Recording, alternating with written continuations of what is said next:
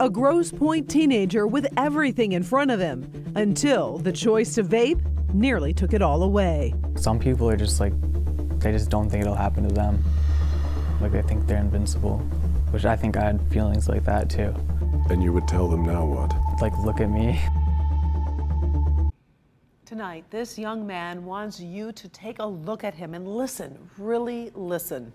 Last fall, word came that doctors at Henry Ford had performed a double lung transplant, the first in the U.S., made necessary because of vaping. But we knew almost nothing about the young patient then. Tonight, a Local 4 exclusive, for the first time, you're going to meet the teenager who very nearly lost his life to a vape pen. He and his mother sat down in their Grosse Pointe home with our Devin Skillion. Thought, well, if all my friends are still doing it and they're not getting any issues and they're doing it way more than me, then I'd be fine, But he wasn't fine. No, he didn't know it, but he was a long, long way from fine. And there came the day in September when he had a headache and a fever that spiked at 104. I remember going into the ER and then being there for about an hour, and then I don't remember anything, and then I never left the hospital after that. Daniel Ament is, or was, an athlete, in terrific shape, a runner who dreamed of one day becoming a Navy SEAL. Safe to say he had kept his lungs in very fine working order, but he was doing something that would nearly erase them from his chest. He had been vaping, like just about everyone else he knew. How commonplace was it among not just your friends, but like everybody people, at high school? It's like basically everyone. Like, it's more rare to find someone who doesn't, I would say. And going on even in school because it's so easy to hide, right? Yeah, like people do it in classes and bathrooms mostly. Do you remember then the moment when it started to be, you started to develop some kind of problem and the things weren't first right? time I thought I had a problem was the day I had the fever. That was the only symptoms I've ever had from it.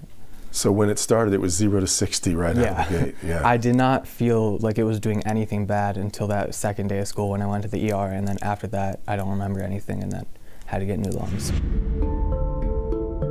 What a strange thing to say. I had to get new lungs. But where Daniel has so many days that he cannot remember, his mother has just as many days that she'll never be able to forget. It was hard because they kept asking me, do you think he would want to live? And I'm like, you know, because they needed to know that. Finally, it was just like, he's a 16-year-old kid. Of course he wants to live. There was plenty of confusion about what was wrong. At one point, an ER doctor suggested Daniel just go home.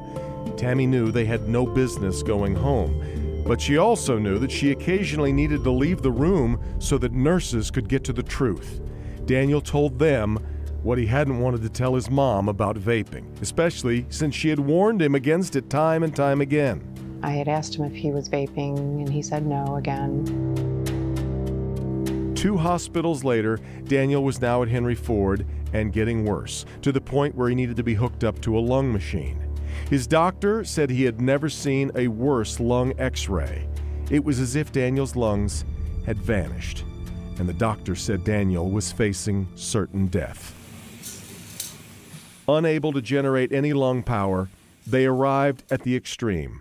While a double lung transplant isn't as rare as it once was, it is still hardly commonplace, and finding a suitable pair of lungs can be a moonshot. But a set of lungs became available. Bad news for a family somewhere else was good news for the Ament family, and a kind of unfortunate history was made. Daniel became the first patient to receive a double lung transplant due to vaping. But he ended up being just in the hospital for 40 days. The transplant happened on the 40th day. 6 hours of high-wire surgery had saved his life. But it is hardly an outpatient procedure. Daniel had to learn to breathe again. How do you learn to breathe? It's I don't know. It's so second nature. Nobody thinks about breathing. How do you learn to do it? It was just like, I honestly don't know. I just remember I couldn't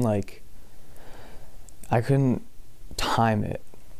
Like, it was really hard to time, and it just felt like I was losing all my air. And I'm assuming there's got to be a pretty crazy scar. Yeah, so all the evidence. So the scar goes from here, and it goes like up like this. And then once they did cut like that, then they cut like this on my sternum. Like, they cut my sternum in half. And then they pulled my ribs open and then did the lungs.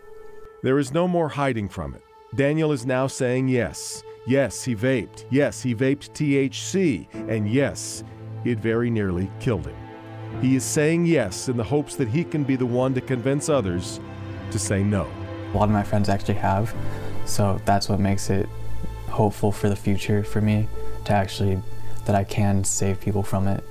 But Daniel is already coming to understand that a number of his friends can't just quit, even after watching what happened to him. And tonight at 11, we'll see that list includes David Ament, Daniel's twin brother, who's finding that vaping is a tough habit to break. Devin Skillion, Local 4. Can you believe that? That's unbelievable. How can you not after seeing what it can do? And But it shows how addictive it is, and I just give him credit for having the courage to share that story and to admit what he was doing. It shows it was hard to admit he had to tell the nurse first. his story is going to help a lot of people. There are a lot of people that have lots of questions about vaping, and so we have put together a helpful resource guide on our website, clickondetroit.com. Just go to the health page, including the risks for our kids, and it also has a tip sheet on how to talk to them about e-cigarettes, which I'm sure many parents will do now.